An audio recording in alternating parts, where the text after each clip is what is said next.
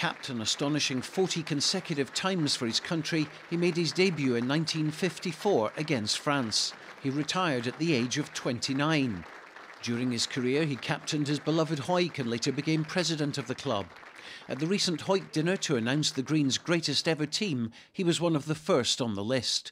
Current President Rory Bannerman spoke to him at that event. Well, as a boy who had great legends to follow, we've already mentioned a lot of names: Willie Welsh, Jerry Foster, Doug Davis. They're just a few of the boys. And you followed these boys and that was their target. Superb. And you did it all the way up to the Lions, so that must be quite something as well. It's a long time.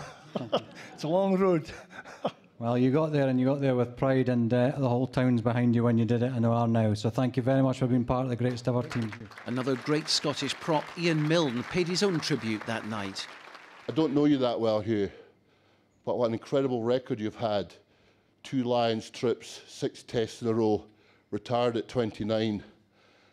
A real legend of the game of rugby and a hero and inspiration to me when I was an 11-year-old boy. It was a pleasure about it. Hugh McLeod of Hawick, who died last night at the age of 81.